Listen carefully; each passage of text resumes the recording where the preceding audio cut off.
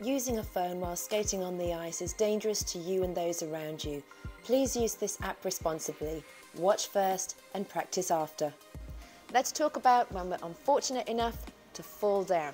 We're going to practice what it takes to stand up because the extra height of a blade underneath your foot is going to make it a little challenging to stand. So to start with, take a knee.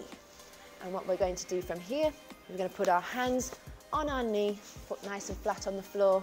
Good strong push down to come back up to 2 feet. Now, if you struggle with that, we've got a variation I like to call the superhero.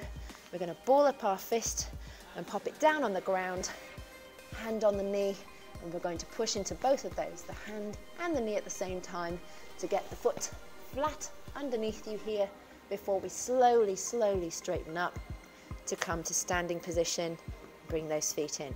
Why do we say stand up slowly? Well, if we stand up too quickly from being all the way folded forward here, we could end up overbalancing and ending up right back where we started.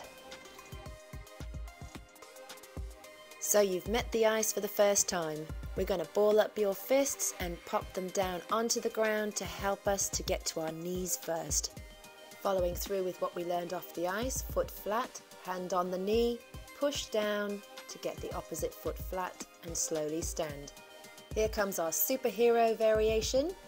Foot flat on the ground, knuckles to the ice, push down, foot flat and slowly standing.